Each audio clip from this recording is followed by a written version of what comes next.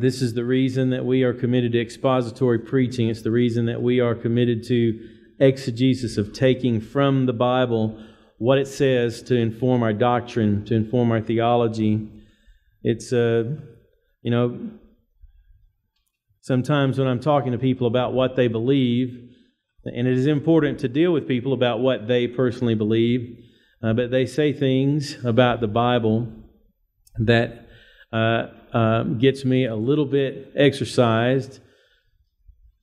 Some people have spent time going to school to be dentists or engineers or that sort of thing. And if a person who knows nothing about dentistry were to start just saying, well, I'm convinced that, you brush your teeth about once a month and you're good, that's fine. A dentist would not only have personal beliefs about that and say, that's not true, but would be able to say, I've studied this for years, and there is absolutely no evidence in the universe to support what you just said. Well, I want to say to you right now, where I have spent my time academically, is this true? Can this be trusted? At least that was a part of it.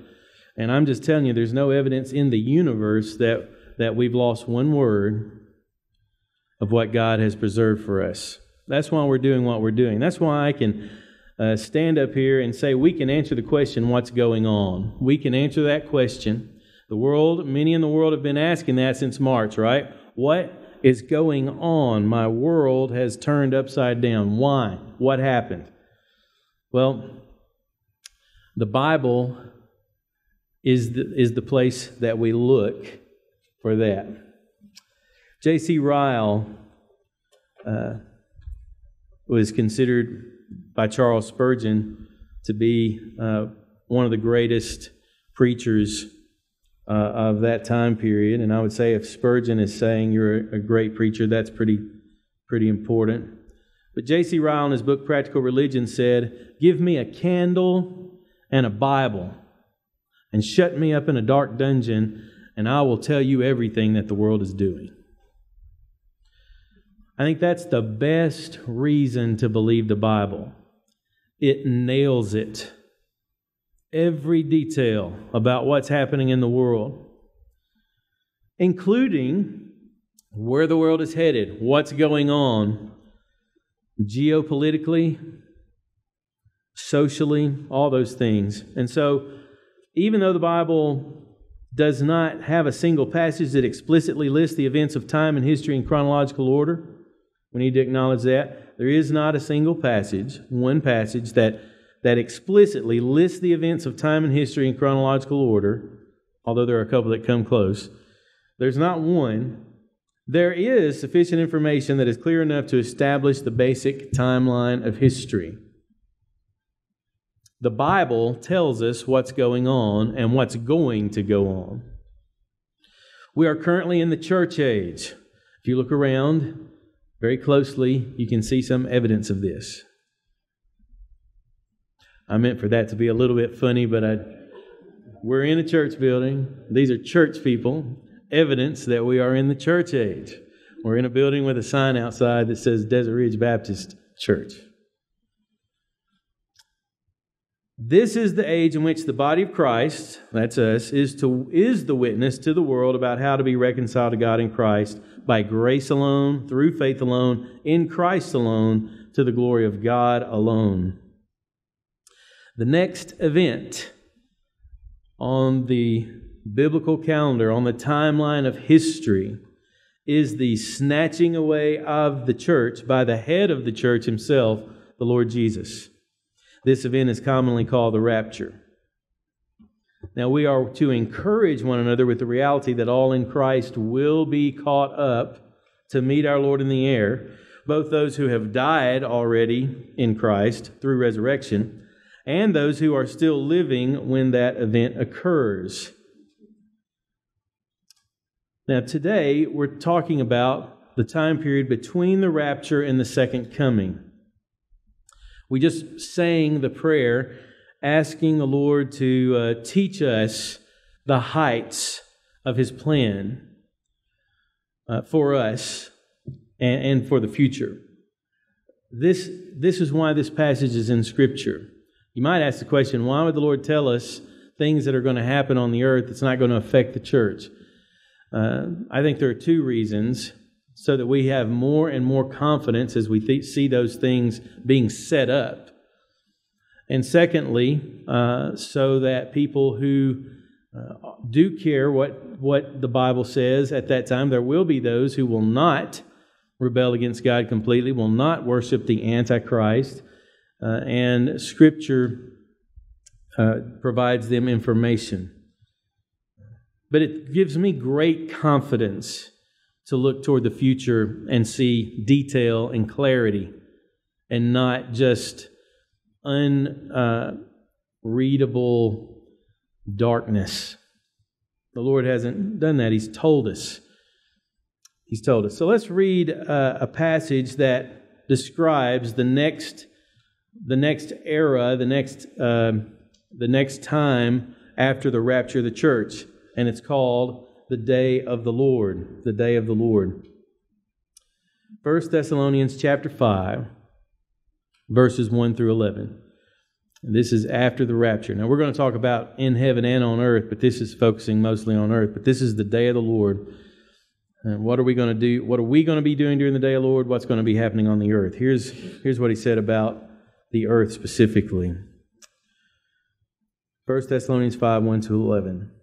Now concerning the times and the seasons, brothers, and forgive me, but I'm going to stop right there and just tell you, the preceding passage is about the catching away, the harpazo, the rapture of the church.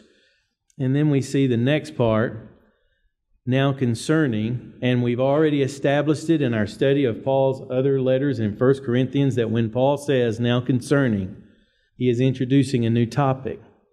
That's not disputed. That's in the commentaries. People see that. That's clear. But what that means is that the day of the Lord is not synonymous with the coming or the rapture.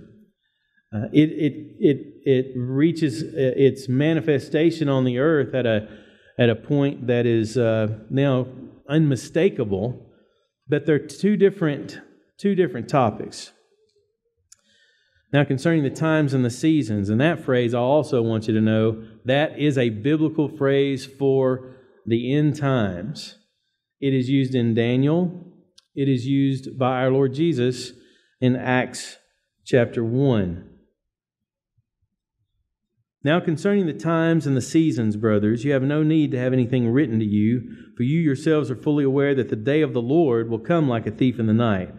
While people are saying there is peace and security, then sudden destruction will come upon them as labor pains come upon a pregnant woman, and they will not escape. But you are not in darkness, brothers, for that day to surprise you like a thief. For you are all children of light, children of the day. We are not of the night or of the darkness. So then let us not sleep as others do, but let us keep awake and be sober. And there's the reason why we need to know these things, so that we're aware of what's coming and we keep awake and stay sober. For those who sleep, sleep at night, and those who get drunk at night, or drunk at night. But since we belong to the day, let us be sober, having put on the breastplate of faith and love, and for a helmet, the hope of salvation. And here's the key, for God has not destined us for wrath, but to obtain salvation through our Lord Jesus Christ, who died for us, so that whether we are awake or asleep, we might live with Him. Therefore, encourage one another and build one another up, just as you are doing. So we've already got the application about the knowledge of the day of the Lord. When we learn what's coming, what do we do with it? Well, we encourage one another and we build one another up. So here's a way that would play out. For example, Hope and I were on a mission trip to an unreached people group in Peru, the Yakaru people. We were on our way, and by the way, that sounds cool and romantic and glamorous, doesn't it? Doesn't that sound? In the Andes, where the road had played out, there were no vehicles able to go any further. It was all on foot. And of course, the burros that had been negotiated, we needed 8 for our party. The guy showed up with 3. And guess who got to play the role of a burro? For a long way, both just distance and up. And it lost its glamour, it lost its novelty, and it was just, I'm tired. How far are we going? And a partner he did not know this would happen, but a man who is now has been a partner with us said, he was on that same trip, and he said, this hill, he called it a hill, it was a mountain. This hill that we're climbing is grace. And there was notable in the facial features of people, just like, yeah, I'm not following that. I'm not with you, man. He said, well, is it literally the lake of fire? Is it hell? No. He said, well, if you're not experiencing the lake of fire, at any moment you are experiencing the grace of God, because you deserve the lake of fire.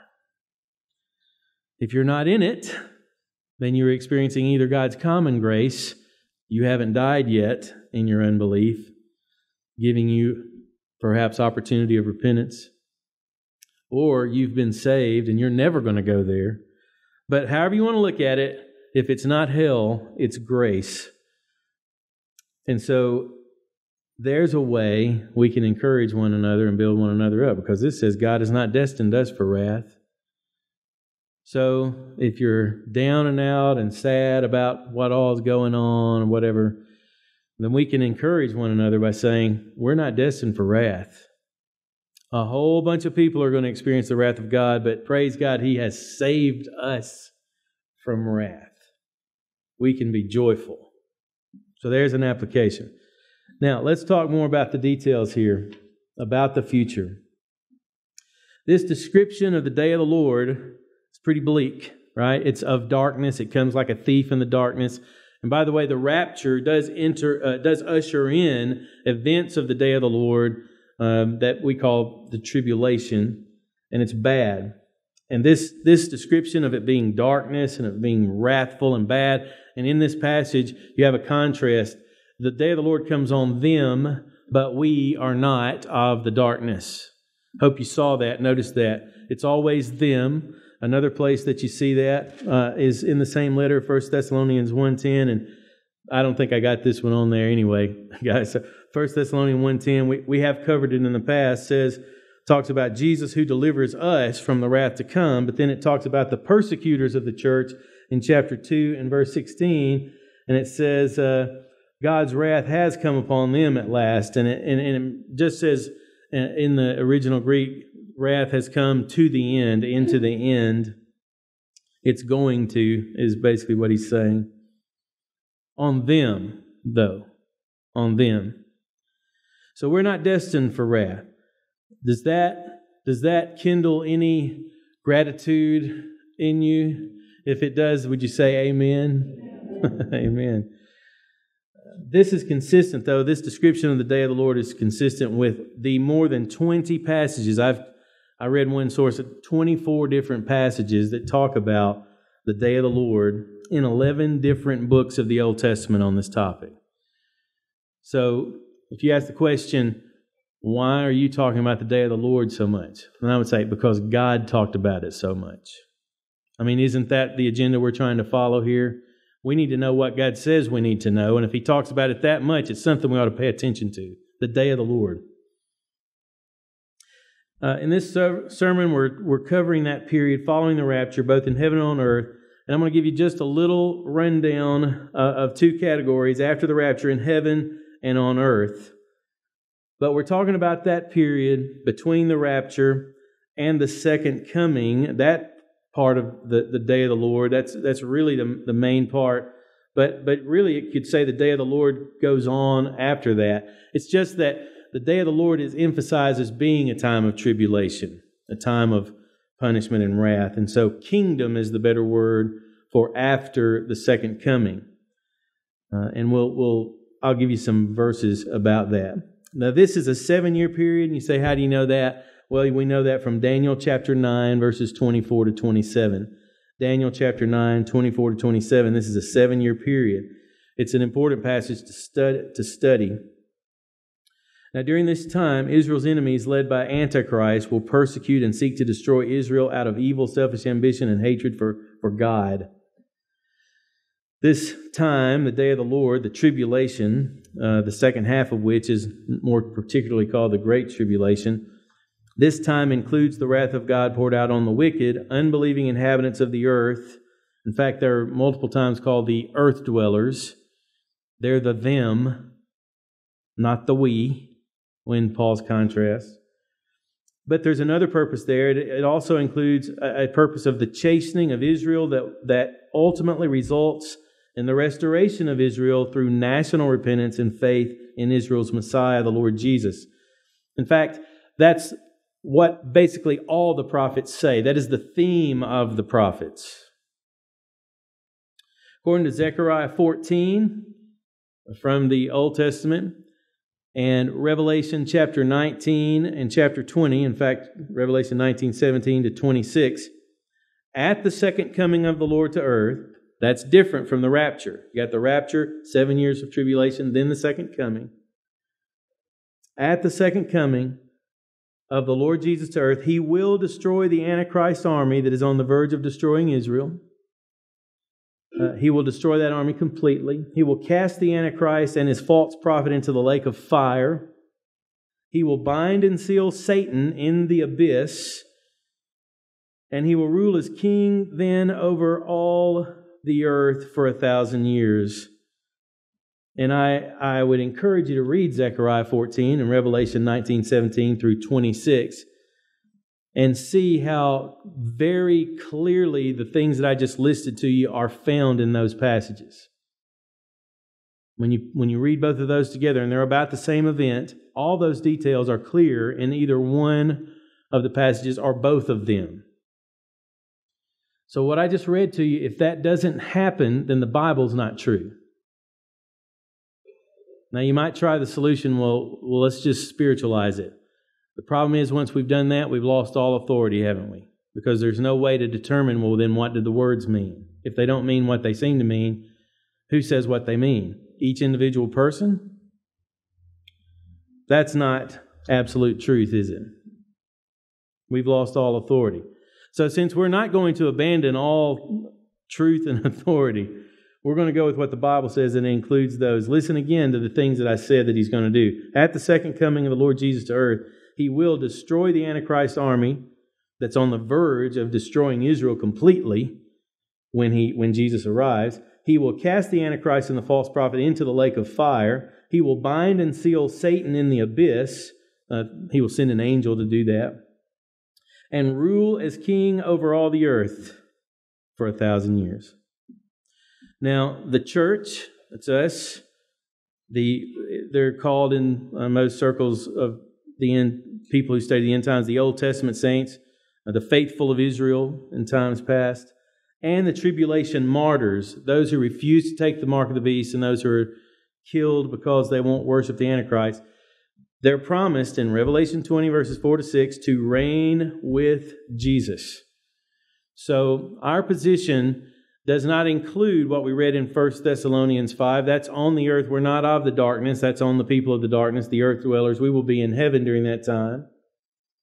But we will come back with Him, very clear in Revelation 19, when He comes back and He wins the battle, and then He sets up His reign, and we are part of His government. We have responsibilities as He rules the earth and all creation for 1,000 years.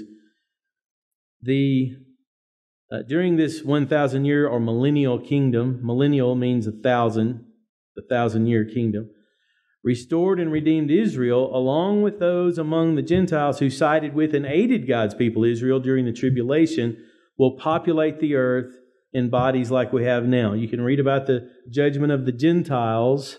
At least the New King James has as the heading of that passage, the judgment of the Gentiles.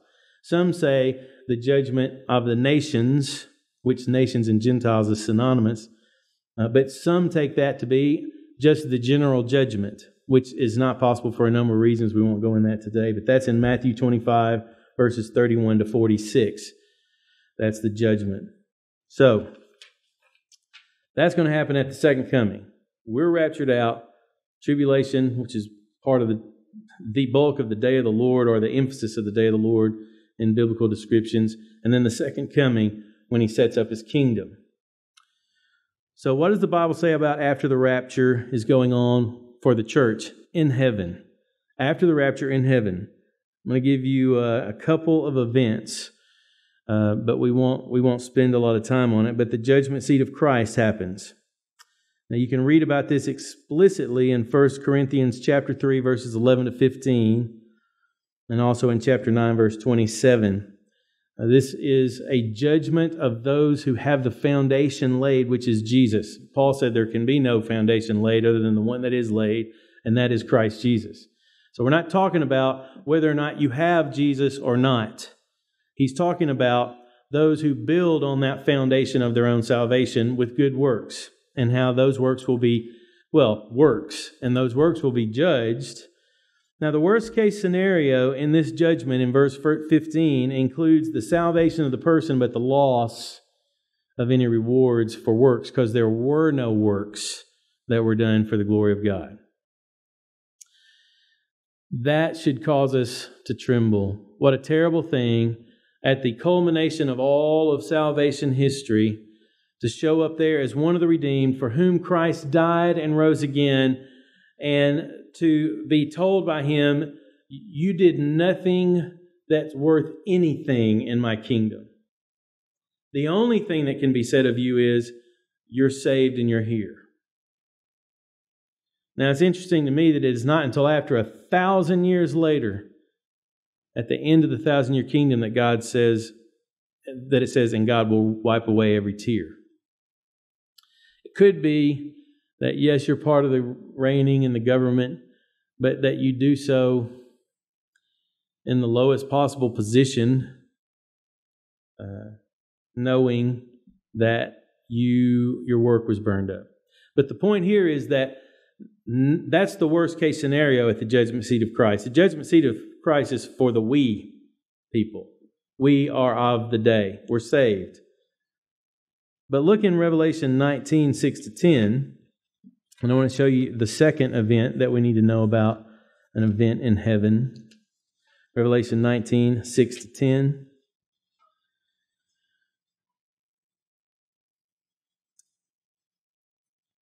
Oh yeah, by the way, that 1 Corinthians 9:27 verse, that's Paul saying that he does not want to be disqualified for reward.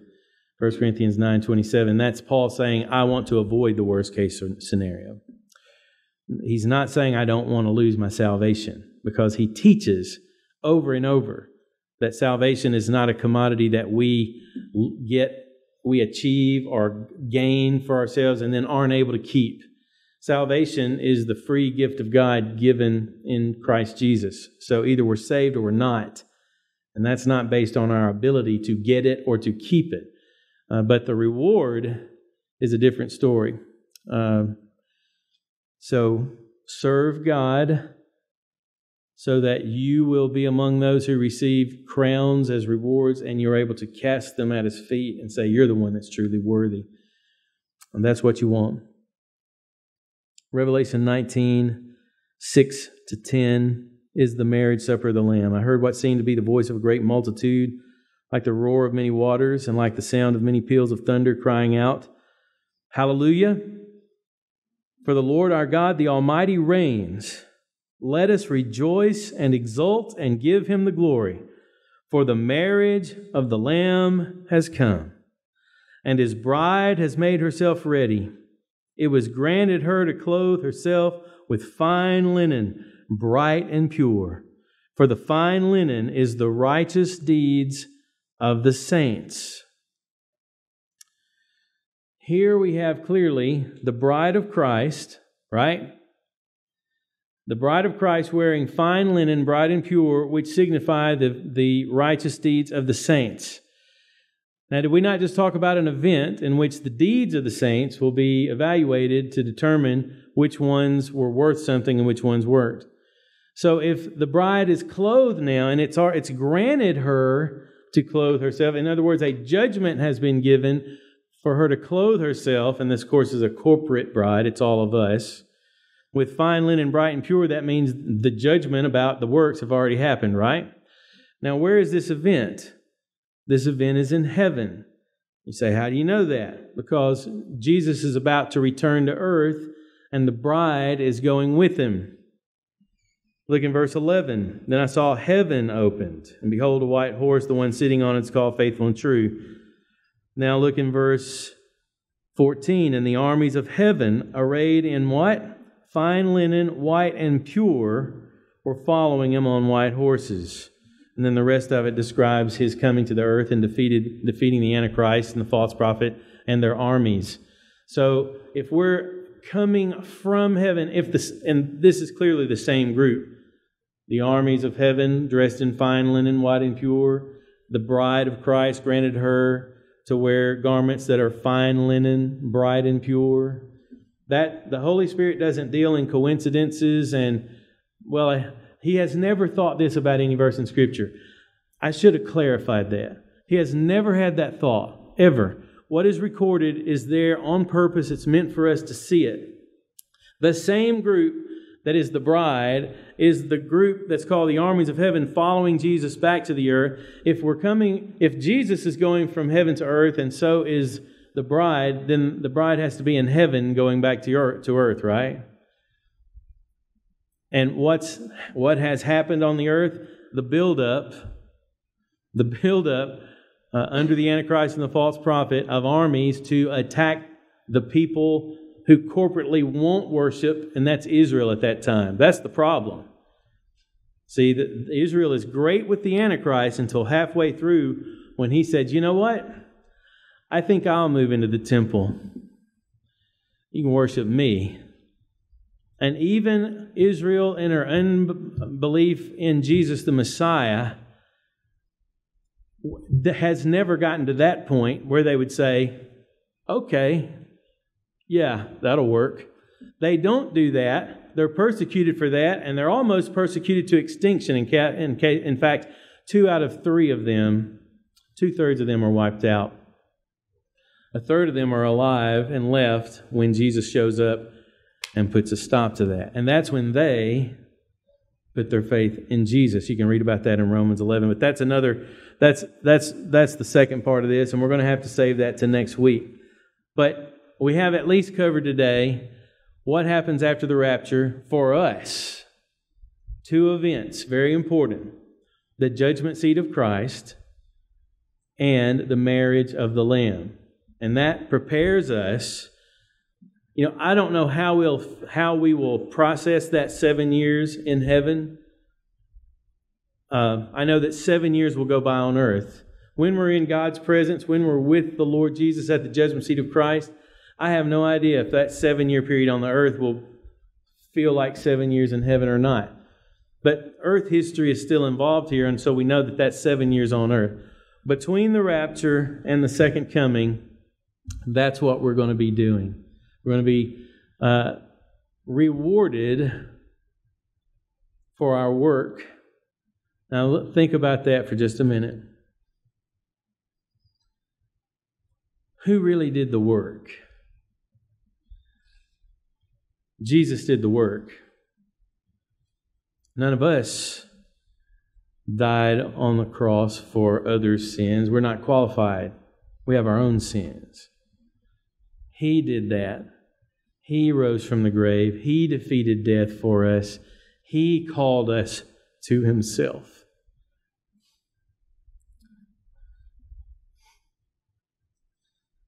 And then the lavishness of His grace,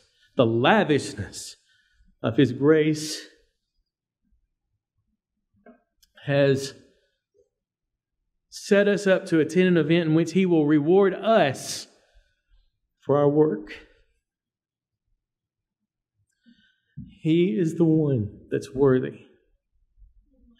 But that's where we're going to be. It's not one big resurrection and one big judgment and then separation. That's not what's going to happen. Because at the judgment seat of Christ, 1 Corinthians 3, the worst case scenario is not cast into the lake of fire because your name is not written in the Lamb's Book of Life. On the other hand, when we get to the great white throne judgment in Revelation 19, the best case scenario is to be thrown into the lake of fire. There's no mention of any salvation, of any saved person there. So there's two judgments there. One, the worst case scenario is you're saved, but your work is burned up. The other, the best, is the lake of fire. That's not the same judgment, is it? That's not the same judgment. So for us, praise God, the judgment seat of Christ, where we get rewards because of God's grace given to us, and the marriage of the Lamb, where it is granted to us in a heavenly scene to wear robes of fine linen that are bright and pure, like badges that declare the glory of God because of our righteous deeds, really that He worked through us. Praise God. That's where we're going to be. Now, next week, Lord willing, we'll look at what's going to go on earth. And when you look at that, there are signs all around us that this is shaping up for what the Bible says. All around the world, there's evidence that it's shaping up just as it's going to be during the day of the Lord. So we'll look at that last week. I hope that you are able to encourage one another, build one another up with what we've learned today from the Word of God. And if you're here, let me just tell you, you do not want to be on the earth for the day of the Lord. The only way, you cannot impress God, you cannot buy God's favor. The only one whose name is exalted, the highest possible name, and who's been exalted to the highest possible degree, according to Philippians 2, is the Lord Jesus. He's the one we get to. Salvation is as if instead of having to turn in my resume of my life, which is full of sin and corruption, and even the best of my good deeds are tainted with sinfulness, with pride, with all of that, my resume would never pass, and it would only earn me the lake of fire. But I get to turn in, as if I lived the life, the resume of the Lord Jesus. No sin, everything to the glory of God. And the reason I can do it is because He paid the penalty in God's justice. God never lowered the standard to give me mercy. He carried out the penalty of His justice against sin on Jesus in my place and in the place of everyone who is a believer. That's the situation. Friend, if you've never done that, if you're trusting in your own good works, I'm just telling you, I am certain the Bible says you will spend eternity in the lake of fire. But if you trust Jesus and His person and work, then there's no power in the universe that can separate you from the love of God. And you will spend eternity with God forever. Father, thank You for the truth of Your word. Draw people to You, I pray. Draw us all to You by grace through faith. We love You. In Jesus' name, amen. Welcome to the YouTube channel of Desert Ridge Baptist Church in St. George, Utah. I'm Michael Waldrop, one of the pastors here at DRBC. We strive for sound doctrine in preaching and teaching and warm fellowship around biblical truth. For more info about DRBC, please visit our website, drbc.us. There you can find helpful links as well as a secure means for contributing financially to our ministry here in this area. Soli Deo Gloria.